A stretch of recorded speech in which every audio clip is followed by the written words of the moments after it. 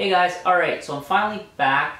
I just posted a video on how to shape the final parts of the rail bands on this surfboard right here.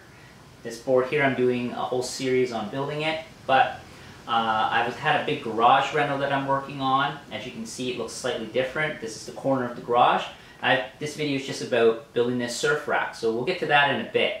But I just wanted to mention real quick, more videos will be coming soon. I just got a little bit more work to do on the garage reno to put up some shelving to get the garage back in order.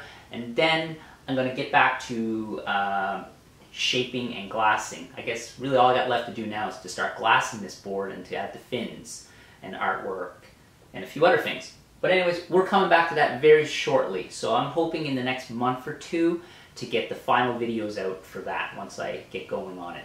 But this video is just going to be about making this surfboard rack, and right here's my quiver. So I hope you enjoy it. I thought it was just a quick little video. I thought I'd share it. It's kind of interesting. I really like it. Super happy with this. Holds my quiver really well.